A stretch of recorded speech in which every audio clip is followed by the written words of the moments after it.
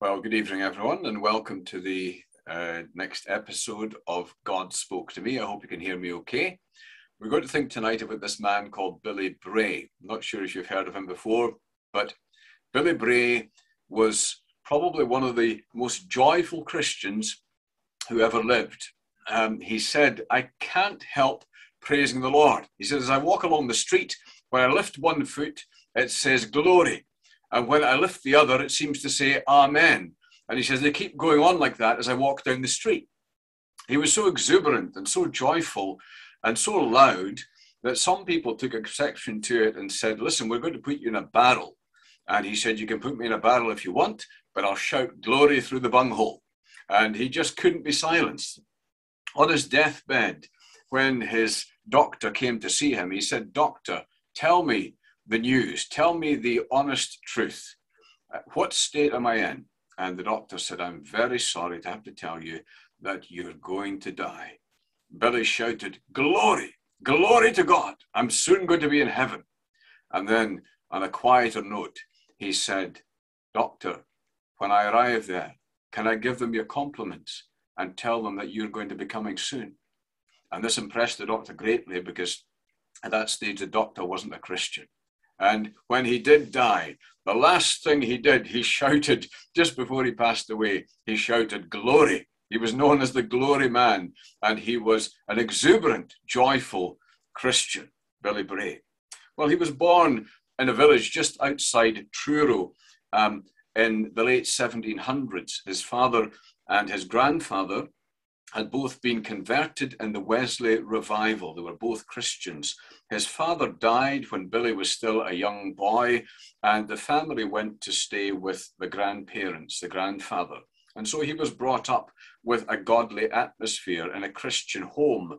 But when he was 17, he moved to Tavistock in nearby Devon. And although he had had a pious upbringing, when he moved away from home, he threw himself into what he describes as a godless lifestyle.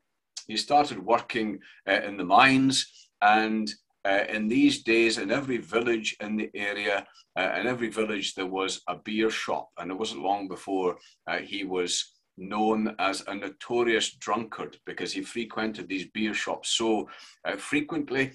And he was the kind of drunkard who loved to finish the evening with a good fight. And so his notoriety spread pretty quickly. And he was very loud. He was a wild man. And he threw himself into this lifestyle of abandon and drunkenness and disorder. He eventually took lodgings in a beer shop, which was the worst thing he could have done, of course. And that just was a decisive downward step in his condition. He realized that he was on a slippery slope. And he was, at that time, he said, diseased in body and in mind. He was afraid to go to sleep because he thought that he might awake in hell. And yet, during the day, he was so racked with pain and discomfort with what he'd gone through the night before. And yet, when it came to the end of his working day, he was back again, at it again. He was powerless to help himself. And this was the way he was living his life. He eventually returned to Cornwall, but when he returned there, he returned as a drunkard. He had married and he had children by this time, and he describes graphically the life, the miseries of being the wife of a drunkard and children of a drunkard. Many a time he would come home with his pay packet. Well, the pay packet was empty because he'd stopped off at the beer shop on the way home, and sometimes his wife would have to come and to bring him home from there. And the children and his wife were in absolute poverty because of his habits, because of his lifestyle. He had several near-death experiences when he worked on the mine. And one famous occasion, he was working away and he heard what they called a scat, which was a kind of creaking or groaning noise. And the men who worked in the mine knew what that meant. And he immediately threw down his tools and ran. And seconds later, about 40 tons of rock crashed down in the place where he just had been standing a few moments earlier. And these things terrified him. But at the same time, he was powerless to change his lifestyle. he said at that stage, his conscience terrified him by day and his dreams terrified him by night. He had the upbringing, he knew the gospel, he knew about the Savior, he knew about the word of God, but he seemed to be powerless to resist, to stop the urges, the impulses that he had, and he was living this life of abandon and recklessness and drunkenness. Well, one day someone gave him a book. It was a book written by John Bunyan. It wasn't The Pilgrim's Progress, which is John Bunyan's most famous work. It was a book alarmingly entitled Visions of Heaven and Hell. And he read this book and was quite alarmed by it. The visions of hell especially really impressed him. And in one of these chapters, as Bunyan writes this book, he imagines two men in hell, two friends in hell, who are cursing each other as being the author of their miseries. And Billy Bray had a drinking companion, a man called Code, and they would sit together and drink into the small hours of the morning. And the next time they were sitting down to drink, Billy Bray thought, "Shall Code and I torment each other in hell?" And this was a dreadful thought to him, that one of his friends would one day be with him in hell, and they would be tormenting each other and cursing each other, that they landed up in this place. And these things really spoke to him. And from that point onwards, Billy Bray, he resolved that he would be a better man. Well, it turned out his wife had professed to be a Christian before she was married, when she was a young girl, but she'd gone away from the Lord. And he started to say to her, "Why don't you begin again?" And he had this idea that if his wife got back to the Lord, if his wife was converted, then she would be able to help him. He thought, well, she's not the sinner that I am. It'll be easier for her to be converted. If she was converted, if she got back to God, then maybe she could help me. This was how he was thinking. And one night he returned home. It was his payday, and it was the first time in the marriage that he'd brought home a full pay packet. And he said to his wife, she was quite startled, he said to his wife, "You'll never see me drunk again." And that night, he didn't even wait for his food. He went up to his room and he took with him his Bible and a book of Wesley's hymns, a hymn book of Charles Wesley's hymns and John Wesley's hymns. And he went up to his room, and that evening he knelt on the floor and he prayed to God, and he wept and he cried and he read the hymn book and he read his Bible, and he knew the story of the cross. He knew the story of the Lord Jesus. He knew that Christ had died on the cross for his sins and he raised from the dead. But as he read it over and over again, it just didn't make sense to him. He couldn't understand how it could have anything to do with him. And this went on for the next week. When Monday came, he wasn't able to go to work. He was in such a state. And he would be lying on the floor, crying to God, praying, reading his Bible, reading his hymn book, trying to find the reason, the answer to his problems.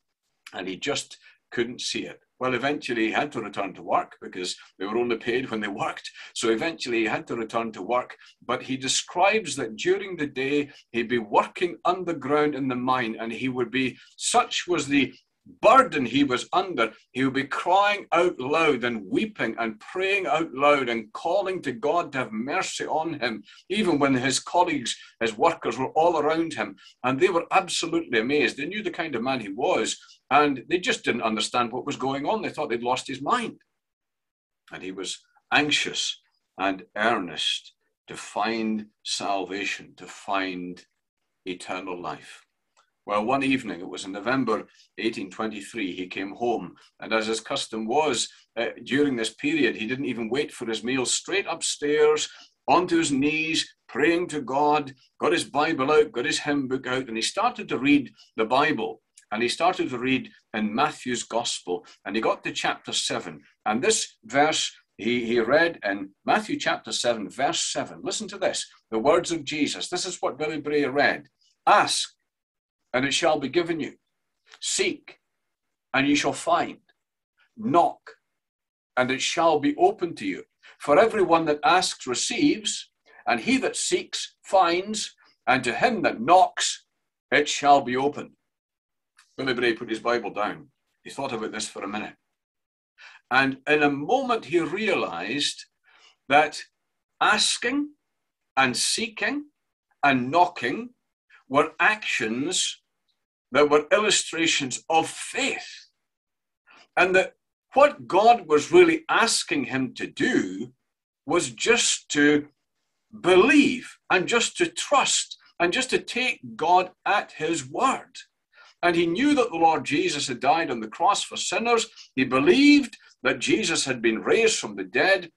He just couldn't see how it would affect him until he read this verse and he realized God is just asking me to take him at his word and to believe what he says and to ask and to seek and to knock. And listen to what he said. In his own words, he said, I said to the Lord, thou hast said, they that ask shall receive, they that seek shall find, and to them that knock it shall be opened. And he said, I have faith to believe it. And at that moment, he was flooded with the peace and the joy and the assurance of salvation. He was relying on the word of God, on what God had said, on what Christ had done on the cross. And at that moment, he was transformed. He was completely changed. He said himself, I was a new man altogether. He went downstairs and told his startled wife and children what had happened. And soon everyone was talking about the fact that Billy Bray had been converted. It had a tremendous effect on other people. The first person to be converted was his wife. She saw the change in her husband's life, and she was his first convert. She came to know the Lord Jesus and trusted him. And then his friends and his colleagues at work, they began to realize that his life had changed. And although some mocked him to begin with, it wasn't long before many of those were converted as well. And Billy himself, he loved to sing and to shout and to leap with the joy of salvation. And that was the hallmark of the rest of his life. He had been loud before he was converted. Well, after he was converted, he was even louder still. And he became known, his joy in the Lord was really infectious. And he became known as the glory man. And he and his wife and family lived really for the rest of their days in poverty because they gave whatever they had to others. And they lived to spread the gospel message. He died when he was 74. And in his lifetime, he had never ceased every day publicly and audibly and loudly to praise God that moment had come in his life when God spoke to him through his word and he had really asked and he had sought and he had knocked and he believed, he had the faith to believe that God would answer and God would give and God would open just as the Lord Jesus had said. Well, on his deathbed, a friend asked him, Billy, have you any fear of death or of being lost? And he replied, what? Me have a fear of death? Me have a fear of being lost? He said, why, my Savior conquered death. And listen to what he says. He said, if I were to go down to hell, I would shout, glory to my blessed Jesus, until the bottomless pit rang with it. And he said, miserable old Satan himself would have to say, Billy, you're in the wrong place. You better get out of here. And he said, I would go up to heaven shouting all the way, glory to God, praise the Lord. Well, within an hour, the glory man was in the glory of heaven. That's the story of Billy Bray. He was quite a character. It's well worthwhile reading the book. There have been several books written about him, but one, an older book, famous one, that's very worthwhile reading. But, dear friends, I want to ask you this question before we finish tonight. Do you have the joy of salvation? Do you have the assurance of salvation? Can you say, yes, I'm absolutely certain that if death were to come to me, if I were to be passing through death at this moment, I can say with Billy Bray that how can I fear death? My Saviour's conquered death. He died for me on the cross. I've relied upon him, and I know I'm going to be saved. I know I'm going to be in glory. Dear friends, can you say that? Have you trusted the Saviour? Just remember this, that Jesus Christ, when he died on the cross, he has done everything that God requires for your salvation. He's paid the price. He has paid the great debt. And when he arose from the dead, God was telling everyone that he was pleased with what his son had done, and it had fully satisfied him. And all he asks you to do is simply take God at his word. Believe, rely. And in the words of the verse that spoke to Billy Bray, ask and it shall be given you. Seek and you will find. Knock and it will be opened to you. Have you done that? Maybe not in such a dramatic way as Billy Bray, but I wonder, can I ask you, have you relied upon the Lord Jesus Christ? Have you got the joy of salvation? Have you got the assurance of salvation? Do you know your sins are forgiven and you're bound for heaven? You can have it, and you can have it at this very moment. We're going to close with a prayer. If you've never, ever trusted the Lord Jesus for yourself, now is the time to do it. Now is the only time. Now is the best time. And as we bow our heads and pray, if you've never trusted the Savior, do what Billy Bray did. Take God at his word and trust him, because he died to take the guilt and the punishment for your sins. Let's just bow now and pray. Father, we give thanks for the wonderful conversion of a man like Billy Bray. He was a loud man, and he loudly proclaimed the glory of Christ and the joy of salvation. We pray for any who are listening, to whom perhaps this is completely foreign and utterly strange. We pray that somebody may, even this very evening, trust in the Lord Jesus, believe in him, and know the blessed joy and the assurance of salvation. We pray for thy blessing. We pray for thy help as we give thanks in the Lord's name. Amen.